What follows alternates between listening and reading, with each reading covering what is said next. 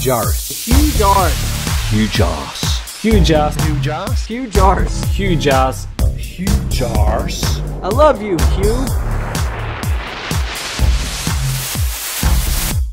G'day everybody, where's Wally here? Look, I'm unable to come to the YouTubes at the moment. I've got a pressing engagement. Yes, I know the wheelie bins don't go up till tomorrow, but this is more important than flat earth. Anyway, I've got my mate Hugh, and he's going to fill in for me. Take it away, Hugh. Thanks, Wal. All the best for your previous engagement, and I appreciate the opportunity. You helped me out with that video the other week, and I appreciate the opportunity to return the favour. So this morning, Wal and I were having a bit of a chat on the old texting, and we're looking over some videos that he did about a year ago about the ISS, and some beautiful shots, as you can see here. And we sort of looked at the orbit of the ISS into the future. And it seems that there's so many times a year that the ISS, for a few days at least, is 24 hours in sunlight, simply because of the tilt of the Earth and the orbit that it has. And that means if it's in 24 hours sunlight, you can see it at midnight if you wanted to. I feel it might be helpful here just to explain why we see satellites at night time at all. It's simply because they are much higher up than we are. So we're on the night side of the Earth and it's dark, but they're 200 to 400 kilometres above us. In the same way, if you're on the top of the mountain, you'll see the sunset for longer than someone at the bottom of the mountain, simply because of the curvature of the Earth. However, you can only see satellites for about 2 hours after sunset and 2 hours before sunrise because of the shadow of the Earth. The satellite will be bright, it'll move into the shadow, and then it'll become dark because the sun is no longer illuminating it. Sometimes, the further away from sunset you are, you'll see a satellite move across the sky and suddenly blink out.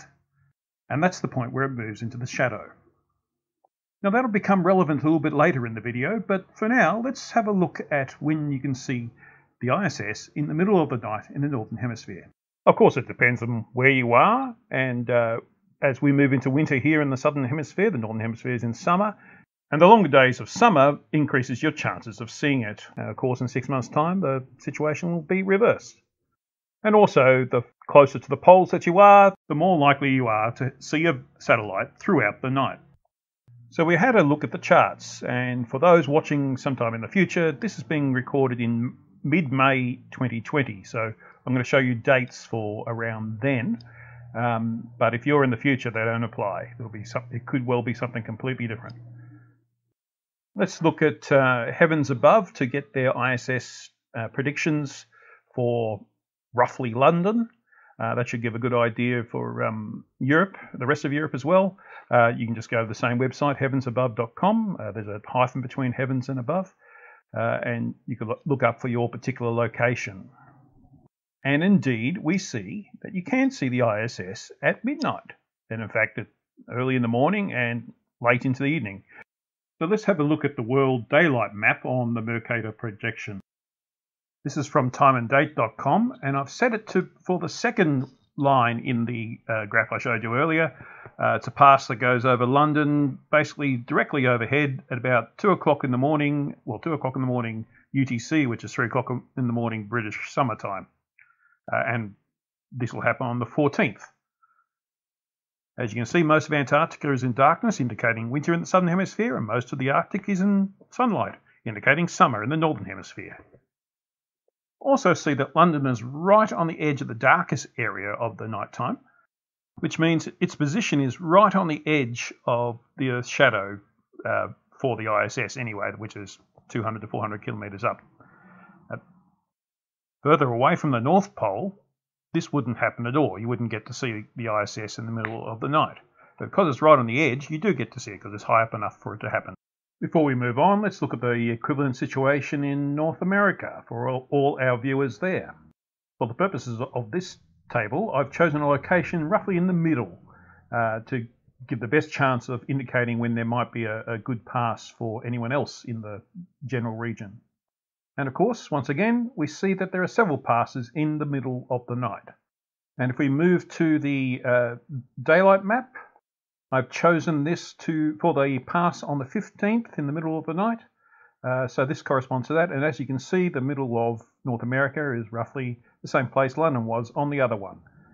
indicating that this is likely to happen. But there's more. So it got me to thinking.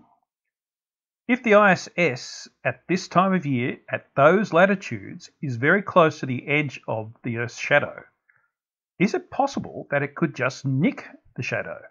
So you would see it coming up over the horizon, and then it'd blink out as it moved into the shadow, and then reappear again as it came out of the shadow. Wally thought this was cool too, so he looked up some charts. So this image is from satflare.com. The parameters have been set for an observer in the middle of North America.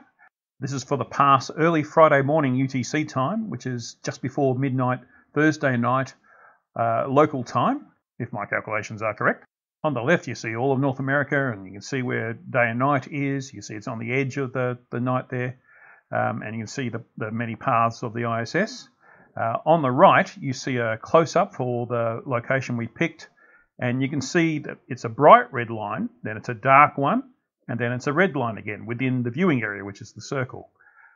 And that means the ISS will rise for about 10 degrees or so, then blink out, and then you'll have to turn around 180 degrees, and then about 10 degrees off the horizon on the other side, you'll see it come on again and then set below the horizon. Pretty cool, isn't it? Cool, cool, cool.